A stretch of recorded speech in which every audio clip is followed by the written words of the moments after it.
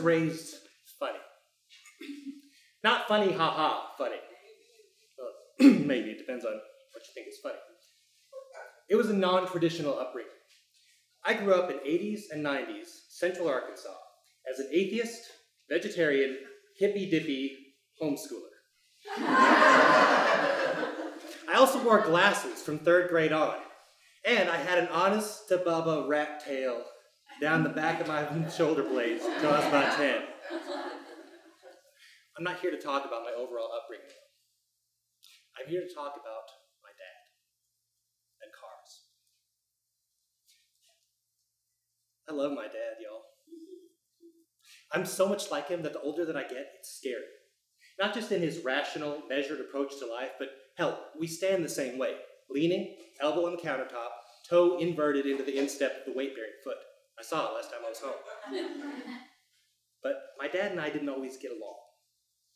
We had some really rough times when I was a teenager, like pointless, nails dug into palms kind of arguments, and that's saying something considering how laid back we both are. But even at our most contentious, we could always talk about cars, the prototypes, evolving design languages, the difference between horsepower and horsepower at the wheel, drag coefficient, and the biggie, fuel economy. It would be trite to describe my dad as complex, and even more trite to say that I'm just as complex as he is, but it's true. He came from a working-class Episcopalian Pennsylvania family with what appeared to be no worldview to Jacksonville, Arkansas with the Air Force during Vietnam. From there, he just bummed around Little Rock in the GI Bill through the 70s, and somehow arrived at the proto-environmentalist, animal rights, atheist activist that I knew from an early age.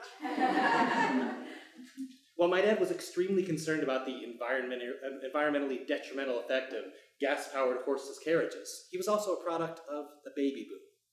You know, a very emotionally attached to the idea of go fast, go far, vroom. Thus, my dad was extremely motivated in car choice by how far down the road a gallon would get him. Other kids' dads drove big-ass suburban monster trucks with mud-ready tires and lift kits. Remember, Arkansas. Or they drove low-slung V8 coupes that made fuel pumps tremble as they passed by. My dad, one of his biggest triumphs in the 90s was a 4-door Geo Metro, because that sumbitch got 40 miles to the gallon on the highway with the AC on. So growing up, my dad was happy to let me do what I wanted, but by God, if it involves something of his, whether it be money, belongings, or time, I'd better be willing to work for it, either to pay for it myself or show him that what I wanted. He always made this distinction between want and need. That I wanted was a worthwhile investment in my overall development as a man. One of these educational efforts manifested itself regularly as my stewardship of the family car. I was reminded on a very regular basis that driving was a privilege, and that I was responsible for everything that happened to the car on my watch. So, as part of my quest to be my dad in some way, I have been obsessed with miles per gallon since before I started driving. Every fill-up is a chance to squeeze another extra 10 miles out of the tank, whether it be by judicious clutching or maybe pushing with my foot to avoid first gear. So I arrived at 16 with my hotly laminated driver's license and a dedication to gas tank chicken, which is a name that I came up with for the foolish game that I play with math and that lion-ass fuel gauge. The first time I ran out of gas, it really wasn't a big deal. I was 16, remember? I jogged to the store, bought an overpriced gas can and my $6 an hour lifeguard wage, and moved on. I learned nothing. I even managed to misplace the gas tank so that when I lost gas tank chicken again about a year later, I had to buy another one from the gas station. But hey, I was making $6.50 an hour by that time, so score for me. Dad obviously was not pleased with my adventures in fuel and gas tank chicken. Apparently, running a tank dry more than once eventually sucks all kinds of impurities swishing around in the tank into the fuel injectors, requiring them to be flushed out. So that 50-cent raise, sacrifice to the auto shop. Goodbye, driving privileges. So this then, when I was 17, was one of those arguments that I was talking about. I was grounded from recreational use of the car for about a month. I think I stayed mad at him for ruining a month of my senior year of high school until I actually went to college 5 months later. So this whole car thing didn't come up again until my first summer back from college.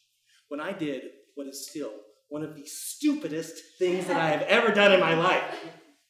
My daily driver in high school, that I'd already run dry twice, remember, was a 96 Volkswagen Passat diesel. It got 50 miles to the gallon. Another dad triumph. What's important here is that despite driving this around for the better part of 2 years in high school, 1 year of college book learning was sufficient to crowd out the fact that diesel engines require diesel fuel in order to carry my idiot self around. So one of my first acts behind the wheel of the 90 horsepower behemoth was to fill it with the finest unleaded premium that money could buy. I got about a quarter mile before it completely locked up, refused to move.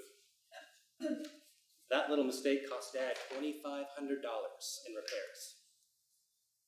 If you guessed that I didn't have $2,500 lying around because I spent it all on beer and who knows what in college, you would be correct. If you guessed that I was grounded for the rest of the summer, you would also be right.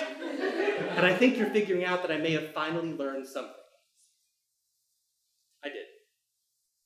That was the worst summer of my life. My dad was still reasonable. He stipulated that because I didn't have a job yet, I could still use the car to find and eventually commute to a job that I found. I learned that summer that I'm not suited to being a Cutco knife salesman. Or any kind of salesman. And that the early shift at the YMCA is always in need of a shamed former employee, and that I definitely learned that my dad wouldn't hesitate to call me out on a date to drag my ass back to the house if I tried to flout the rules he'd set in place. But more importantly, more than any other landmark in my life, the summer of '03 set pretty firmly my attitude about financial independence. Most of my life decisions in terms of job and living choices are based on my desire to never go back to that place that I was. I was humiliated. Not just because I wasn't able to do what I wanted, but because I felt like I had violated the last sacred ground between me and my dad. I was supposed to know about cars, and I had fucked it up by making the most basic of mistakes. I was humiliated because I had made a mistake and I couldn't be responsible for fixing it, like a child. I never wanted to feel that small again. I never wanted to have to face my dad with that kind of shame in my shoulders again. It wasn't all good deeds from then on. That dogged independence left us some pretty hefty credit card debt a few years later, but at least it was mine. And I'm pretty close to discharging it now. As shitty as the circumstances were, this battle and its denouement are now one of my biggest sources of pride. I finished college and didn't go to law school because largely I didn't want that debt responsibility for a career of dubious interest to me. I took an entry-level position with the state of Arkansas because I would rather sit in a windowless cube all day than live rent-free with my parents. I stuck with the job because it allowed me to indulge myself in stage acting. I moved here to Dallas with the job because it's going to get me completely out of debt so that I can entertain the notion of maybe entertaining. All of this because a whiny 18-year-old said, "No more. I'd rather you be proud of me, Dad."